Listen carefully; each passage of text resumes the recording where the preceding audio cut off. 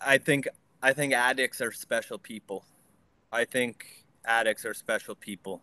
They get judged a lot, but I think they're special people and they've just been misdirected. I think if you take their energy and redirect it to something positive, you'll be amazed at what they can do.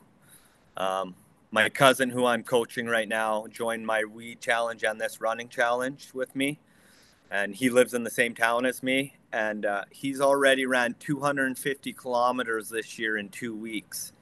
I haven't even hit 100 kilometers yet. He's 320 pounds. Wow.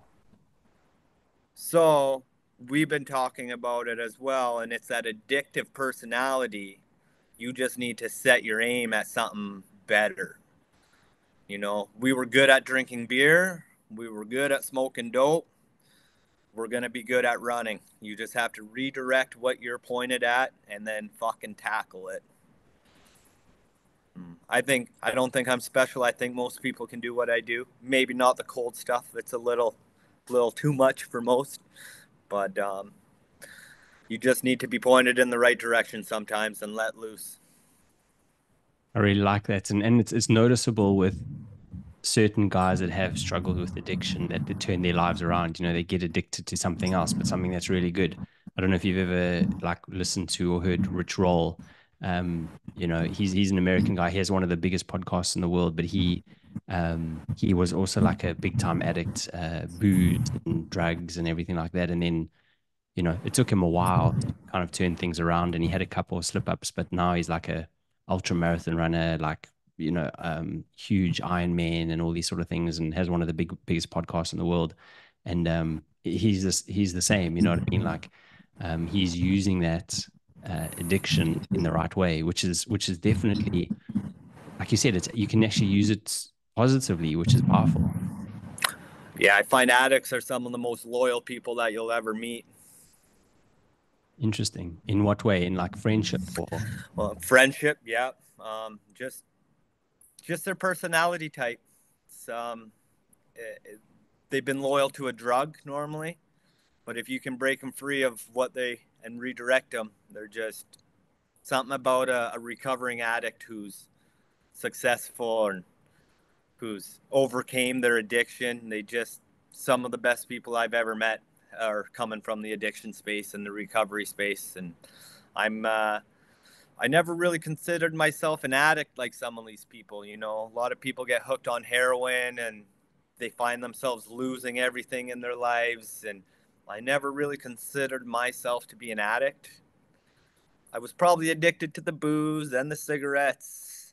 And you don't want to call yourself an addict, but I never really considered myself an addict. So I never put that label on myself like others seem to do.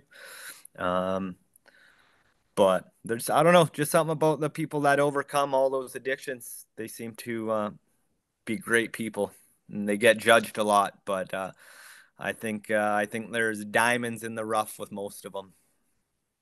totally agree. And it's that judgment, like we humans are really bad at that, aren't we? We look at people and we go, he's a fucking dick because of whatever, and but you never know. Like you you're seeing the tip of that iceberg with a person. You have no clue what they've gone through in life, like what started that addiction. Like, you just don't know. People don't necessarily speak about these things either. And that's why you almost just need to be like extremely kind and compassionate and go, okay, cool. That's your life right now. I'm not here to judge you. I hope you sort it out somehow. And but it's difficult. Humans don't do that necessarily. Mm-mm. No, no, and I'm not great at it either. I have a thing called the anti-mentor, and I judge people all the time to keep myself focused on what I don't want to be. So I'm not out here trying to, pretend I'm not a judging person. I do it like the rest of us. But I see the 40 or 50-year-old outside on his smoke break outside, and they look like shit, and you can tell they smell, and they're sitting there smoking outside in their 10-minute break. And I look at that person and I say, that's exactly what I don't want to be. and I call them my anti-mentors. And that's judging people too, and that's not the best, but it helps me to focus on the things I don't want to be.